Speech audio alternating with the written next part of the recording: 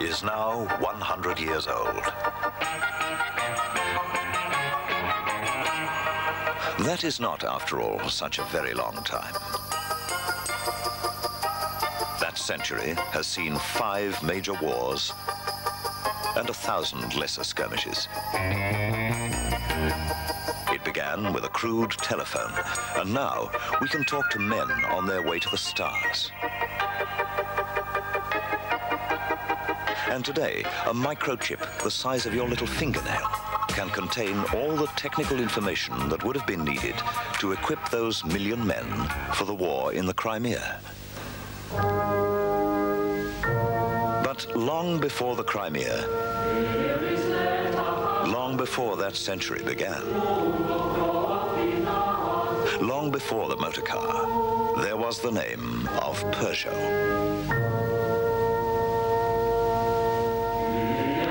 Peugeot is a craftsman's name. It originally meant he who collects, prepares, and sells pitch, used for, among other things, the caulking of wooden sailing hulls.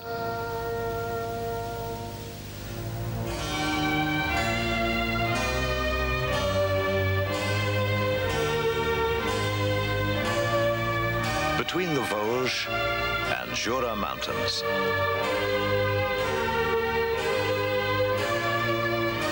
between Alsace, Switzerland, and Burgundy, almost on the border of Germany, is the region of Montbéliard, the home of the Peugeot family, as far back as the 13th century.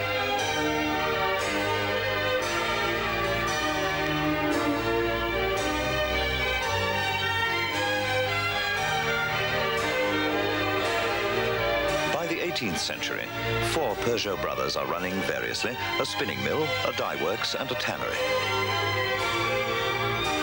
2 died from typhus, but by 1810, brothers Jean-Pierre and Jean-Frédéric have built a steel foundry.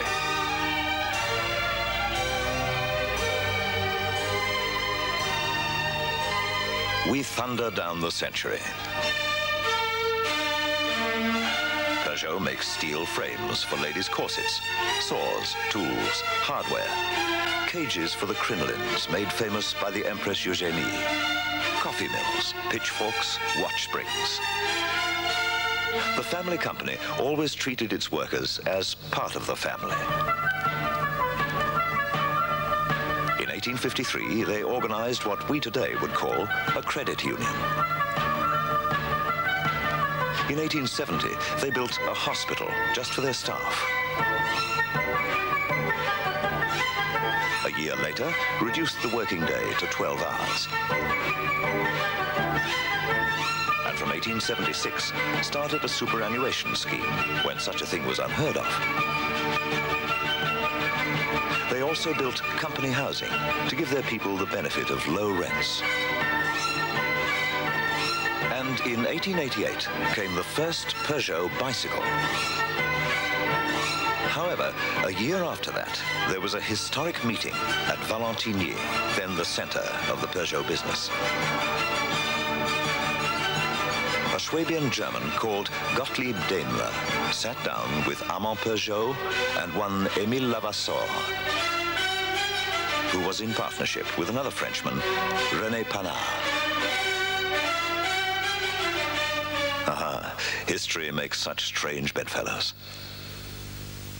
Daimler was an engine man, having already built an airship, a motorcycle, and a motorboat by 1890, whilst Panard and Lavasseur's business was involved in making woodworking machinery. But Peugeot's value was his experience in fabricating steel tubing for bicycles.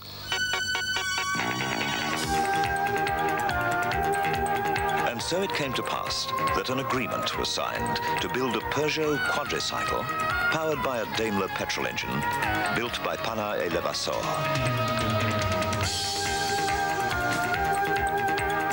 Shortly after, there emerged a 4-seater vis-a-vis, where passengers and drivers faced each other, which in 1891 was reliable enough to follow the Paris-Brest-Paris bicycle race, 1,200 kilometers in 139 hours road time, with no breakdowns. This was amazing.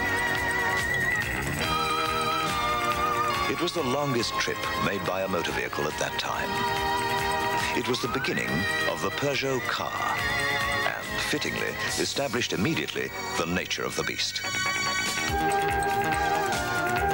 It was not long before the Lion became the trademark of the company, now to be called the Sons of the Brothers Peugeot.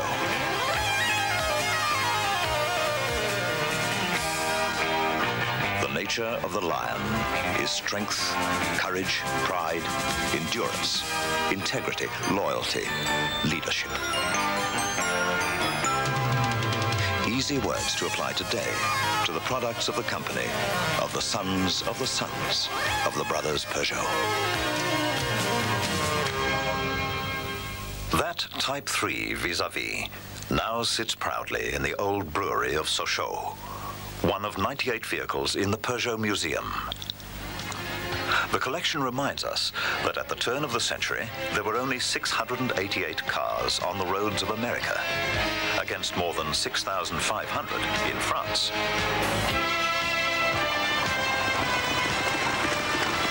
The world's first motorsport event, a 125-kilometer reliability trial from Paris to Rouen in 1894, was won by a Peugeot from 20 others. 1 year later, a Peugeot averaged nearly 22 kilometers per hour to win the first true motor race ever run, the Paris-Bordeaux-Paris event.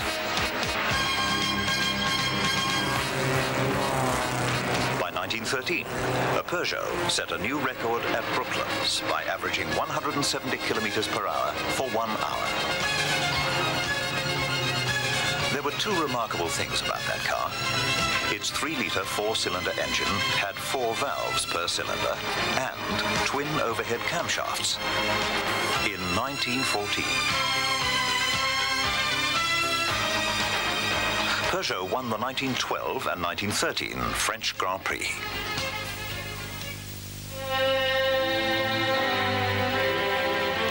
In the sands of time are many Peugeot footprints.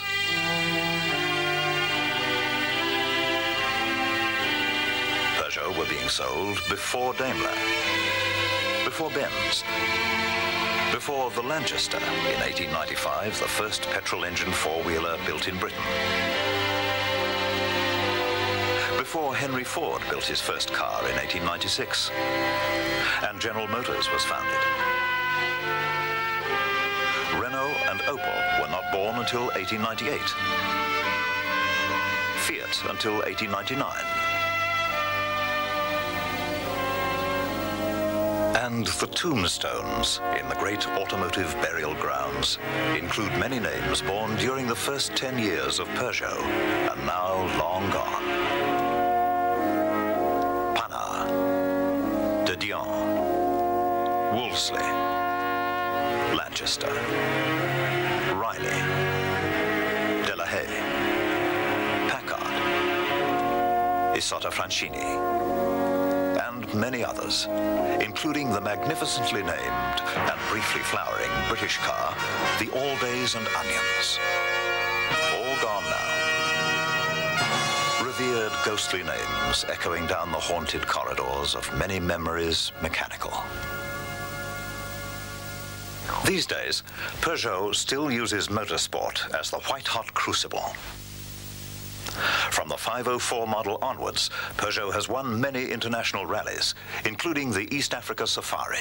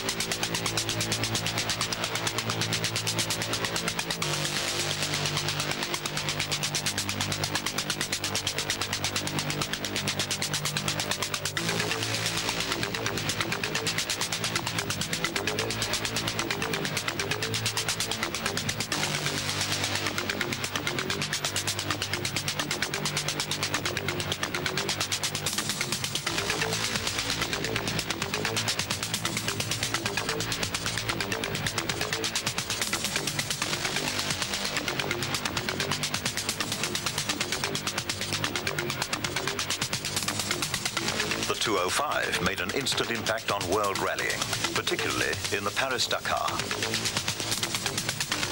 It was a WM Peugeot that was, last July, the first car to top 400 kilometers per hour along the awesome Mulsanne Strait at Le Mans. And by 1990, Peugeot will meet head-on in the new Group C sports car formula the new technology factory monsters from Jaguar, Porsche and Mercedes-Benz.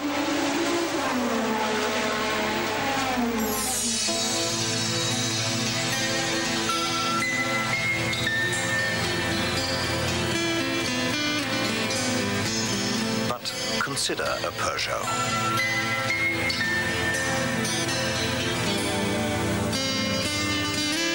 Peugeot is unique. It is evolutionary and revolutionary. It is no instant coffee car.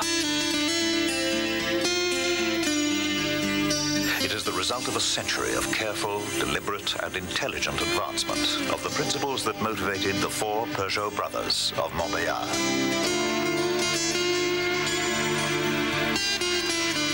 Every Peugeot is still based on the credo of fundamental function, of simple but imaginative solutions.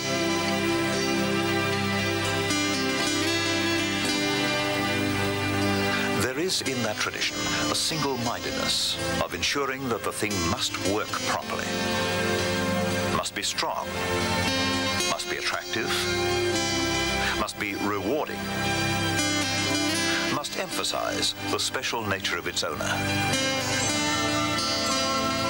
It is this continual reminder of intelligent simplicity, blended with a sincere belief in excellence, that makes a Peugeot and a Peugeot owner unique, even today. It is best summed up by the famous words of French philosopher Alphonse Karr, who died the year before the first Peugeot was built. It runs thus: plus ça change, plus c'est la même chose. It means, quite simply, the more things change, the more they remain the same. And that is the main reason why, today, in a time of flimsily held loyalties, of transient traditions, you will find many driving their fifth or sixth product, bearing the name of the company, of the sons of the sons of the sons of the brothers Peugeot.